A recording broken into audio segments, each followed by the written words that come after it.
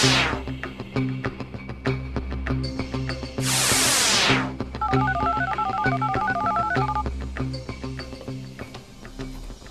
you're diagnosing a vehicle with a low or spongy brake pedal, the best way to determine if the master cylinder is causing the problem is to isolate it from the rest of the hydraulic system.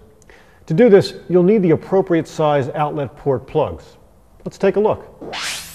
First, remove the hydraulic lines at the master cylinder.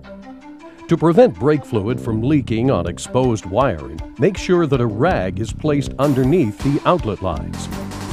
Next, install the proper size ISO or double flare plugs into the outlet ports. And then top off the reservoir with fresh brake fluid. Now, depress the brake pedal using moderate force and observe pedal feel. If the pedal drops to the floor under moderate pressure, then the master cylinder is the cause of the sinking brake pedal complaint. However, if the pedal height is good and the pedal remains firm under pressure during the test, then the sinking brake pedal is being caused by a leak elsewhere in the hydraulic system. If that leak happens to be in a steel brake line, then a new line must be installed.